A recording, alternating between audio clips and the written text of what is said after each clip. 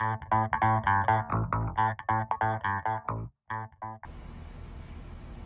guys, so today I'll be showing you how to pump down a system properly if you're troubleshooting a leak.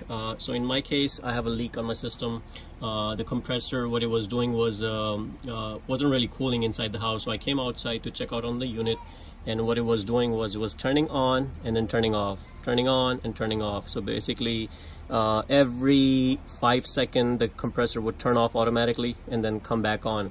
So the first thing I did, of course, you know, they say sometimes it could be a run capacitor or something like that. So your run capacitor, I'm just going to show you real quick, is located right in this case right here. I already checked my capacitor. The capacitance on mine is 80 plus 5 microfarads. So the 5 is basically for your fan and 80 is for your compressor. The blue wire is normally for the compressor. The brown is mainly for your fan. And then these two are the common, which is reference to the one leg of your power supply. So this is the actual contactor, and so in my case the contactor would pick up and it would drop out. There could be multiple different reasons. If your thermostat is way too close to your air conditioning system, you know, that can trigger false reading. But I already checked, you know, in my case I'm not getting any false reading. It's actually low on gas, and that's why it was turning on and off. So for you to troubleshoot that, the best thing is to grab a set of gauges. So this is a Yellow Jacket, and they make really good gauges. So I picked up one of these.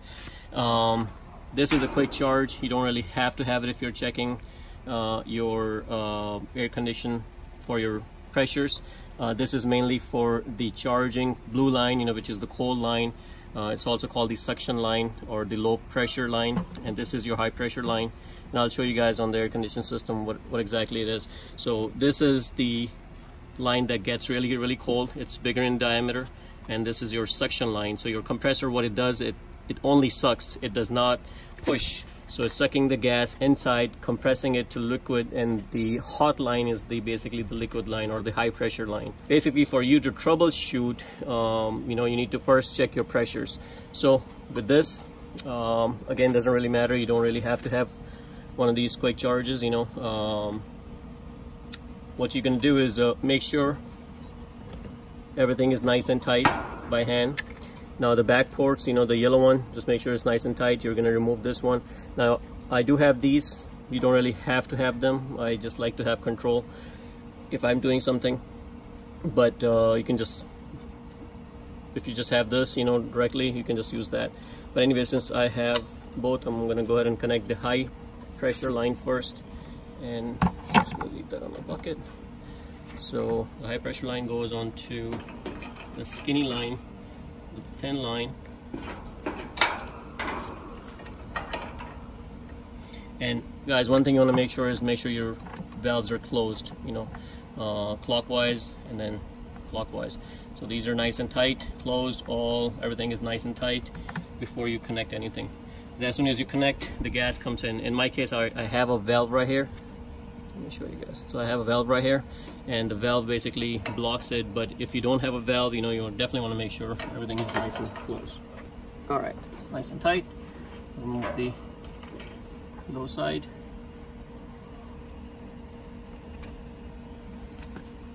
I'm gonna remove the blue one from the back.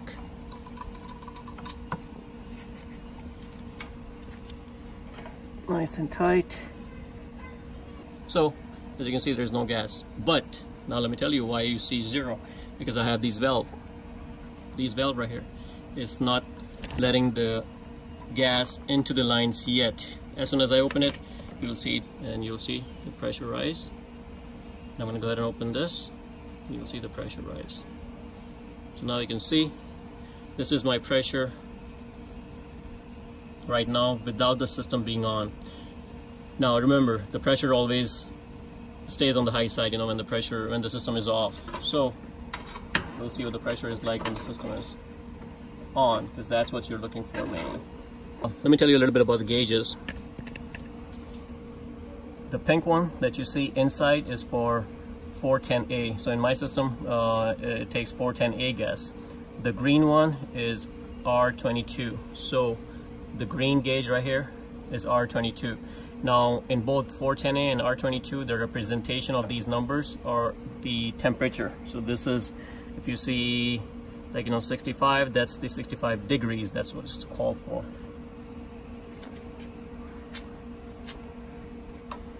Same thing over here. The pink one is the temperature for R410A, and it says right there at the bottom, and the green one is for R22. Now the outside on both gauges are the PSI, which is the pressure. So as you can see, it's about 170, 180 degree PSI, sorry, 180 PSI around here and around here on the same side. So with the system off, you'll see they both are going to be pretty much the same because the pressure is equalized.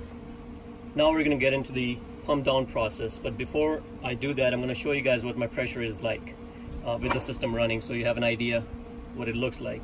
And you'll see what my pressure is dropping down. And you can see keeps dropping, and as soon as it reaches 30 on the pink level, it's already past the point of freezing. So my coil inside is going to start freezing. So as you can see, my pressure is way too low. I'm going to turn this off because I don't want my compressor to go bad. You know, you don't want to keep it running like that. So as you can see, it came all the way down to 0. So it's already telling me that, hey, there's hardly any freon, and whatever is in the system, you know, is going to go in, and it's already below the freezing point, since it already passed the 30 degree mark, you know, which is it's supposed to be above 32 degrees. If this thing is anywhere below 32 degrees, you know, it's going to be in the freezing zone. So inside coil is going to start freezing.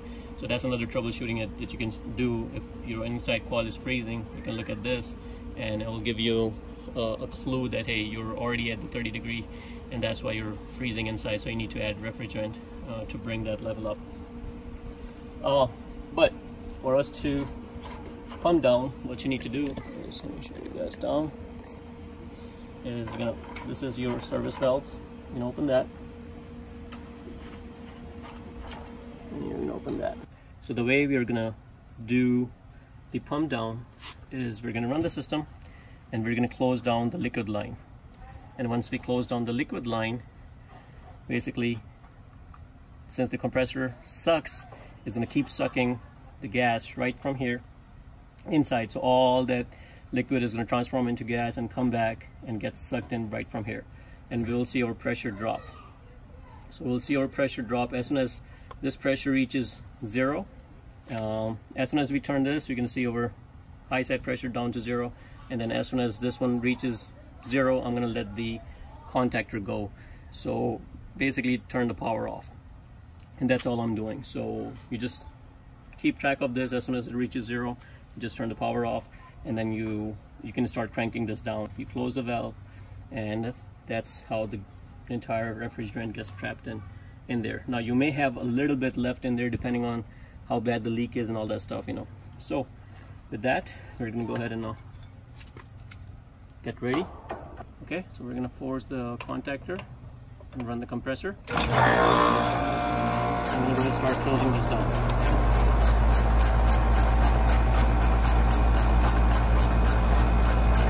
And as you can see, now it's closing, so you can see the red gauge dropping down. And you can see the blue gauge is also dropping down.